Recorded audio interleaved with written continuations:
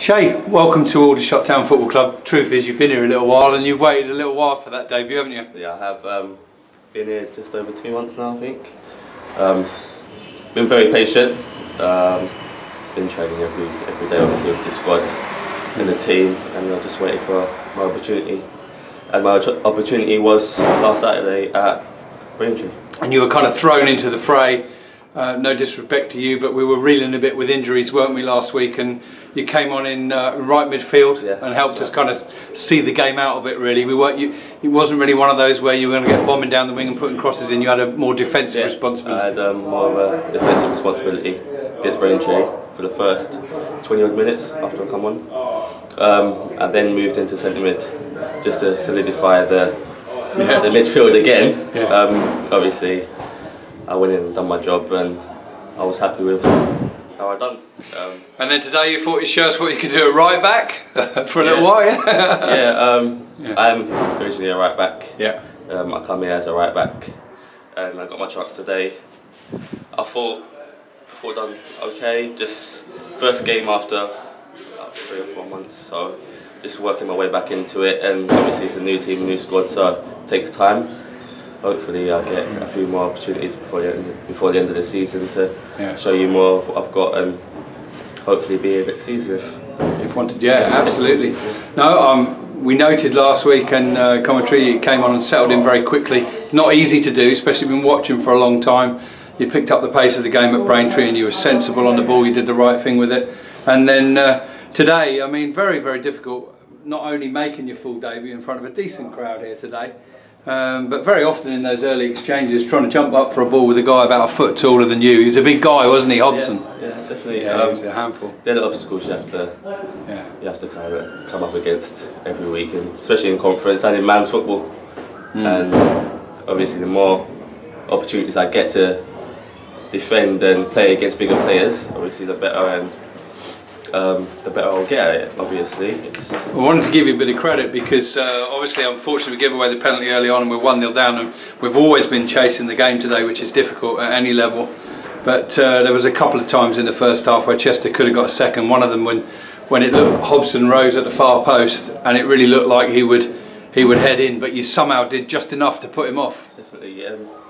That's what you got to do as a defender. If you can't win it, then hopefully you put your body in a position where you can affect the outcome, and luckily that time I did. He didn't get his head on it fully, and obviously it didn't go in the back of our net, which I'm very happy about. Obviously disappointing for us all that Aldershot have lost the game today, but focusing a little bit more on yourself and your background, I understand you're a West Ham fan at heart, and that's pretty much where you began your career, isn't it, as well? I started at West Ham when I was 7 years old.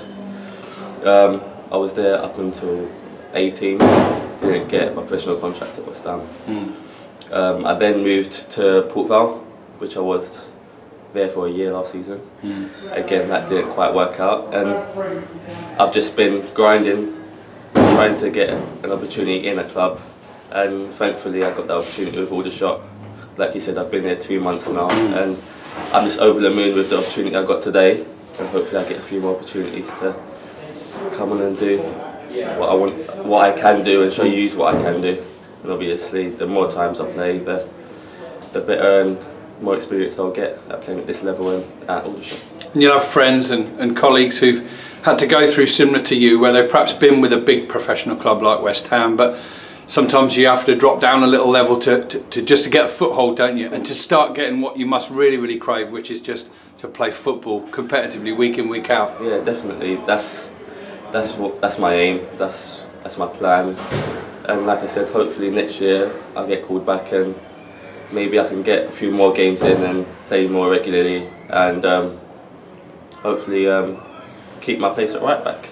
Did you know much about Aldershot Town? Were you involved with West Ham, presumably, when Aldershot came and won there in the Carling Cup a few years ago? Yeah, West Ham come here, and obviously in the Carling Cup, and 2 years ago West Ham under 18s played here in the FA Youth Cup.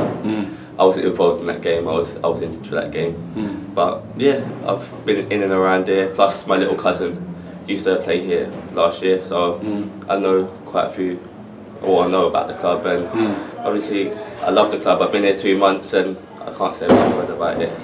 A word for the pitch. You know, it looks great. It looks like it's really recovered well, and thanks a little bit of credit to Chelsea in that. But did you enjoy playing on that surface? Oh yeah, definitely. Obviously, a good pitch makes a difference, and it is a very, very good pitch. Yeah. Just unfortunately today we didn't use it to the best of our abilities, and the result obviously showed that. What was your thoughts on the game? To us watching it, looked not so much like, not in any way a typical end of season game. It was really, really highly competitive, but it looked very ragged towards the end. It looked like all the shape had gone from both teams, and they were just going for it with what they had left. Yeah, like you said, the game wasn't the best of games. It was a bit ragged, and the ball was in the air quite a lot, front to back, and same from them. I feel which is we had to dig deep today, and unfortunately we didn't get enough chances, and the chances we did get, we didn't put them away. And hopefully next game, which is Wrexham at home, we can do a lot better, and hopefully put a few of them chances in, and obviously get the 3 points.